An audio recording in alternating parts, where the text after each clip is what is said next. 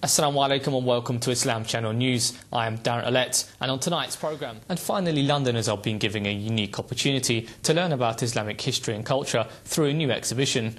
1001 Inventions is currently touring the UK and last night arrived in the British capital.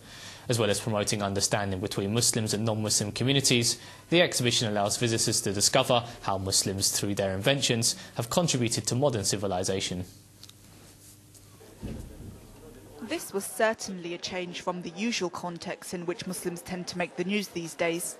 The 1001 Inventions exhibition last night continued its UK tour with the aim of educating people about what it describes as the rich heritage that Muslim communities share with others. On display at the Museum of Croydon in South London are examples of the Muslim inventions which have contributed to modern civilization. At the launch last night, these school children demonstrated some of those inventions through their poetry and reenactments of the practices of older Muslim societies. Muslims invented many things that still exist even today, like coffee chests and the water clock, or windmills, dams and glass from rock.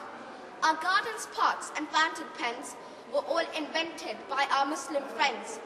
Chess, the camera, carpets and even parachutes are just some inventions which are attributed to Muslims. It's unlikely that many of the visitors here knew that their everyday cup of coffee or soft drink first came about from Muslim societies. And so the exhibition sets out to show how Muslim tradition and culture has set trends in areas such as food and drink, music, science and philosophy over 1,000 years. It will be in London until May and will then be travelling to the Middle East as part of a world tour which hopes to change people's perceptions of Islam.